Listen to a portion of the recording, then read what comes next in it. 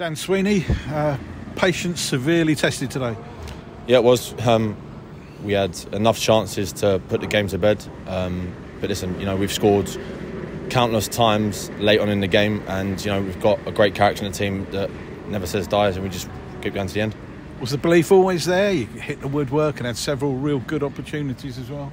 Sometimes you get to a point where you think, it might not be your day, But listen, as I've just mentioned, the character of the side to keep going and going and going, and we'll know we'll always get a chance, and we've got players in the squad that can score goals, so we'll always believe that we can get a goal. There was that chance just 5-10 minutes or so before the one that you put it in. Was that on your mind when that ball came in for the goal? Yeah, and I was gutted about that one. Gibbs had a go at me for that one, rightly so, to be honest. But no, we had another one where we hit the bar as well with Pidge. So listen, we just kept knocking on the door, kept going, and thankfully we've got our rewards. What is it about this team? Because they don't give up, do they? No, we don't, and I think you can see that with the amount of times that we've scored late on in games. We've got a great character on the side. We've got a great group of lads that want to fight and want to win games, and that's massive in this league. And these sides, I mean, we know where Harrogate are in the league and their recent form, but they're not easy to beat. No, it doesn't. The gaffer says that all of the time. It doesn't matter who we're playing. No game's going to be easy in this. It's always going to be a fight. You got teams that play good football in this league. You got teams that are going to fight for everything. Like we can do a bit of both.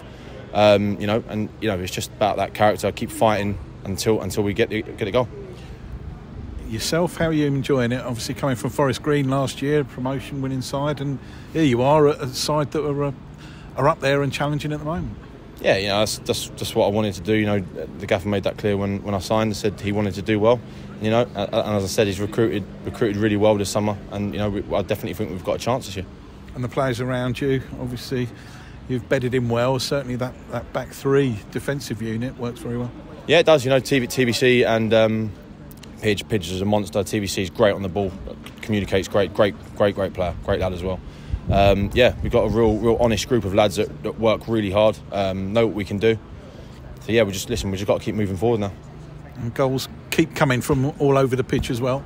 Yeah, that's a good thing. I think we work hard on them things. The gaffer's always saying about set pieces because we're dangerous. So it's good. Did you look at the league table? No, not yet. It's too early for that. It doesn't matter about that. I think when you start getting to the business end or Christmas time, that's sort of when you might start looking at the league and where you think you might be in and around it. But listen, we are in and around it at the moment. It's just a fact of staying there, and just listen, taking every game as it comes to this. And we'll have this week to prepare for Crawley on Saturday. Well done today. Thank you very much. Cheers.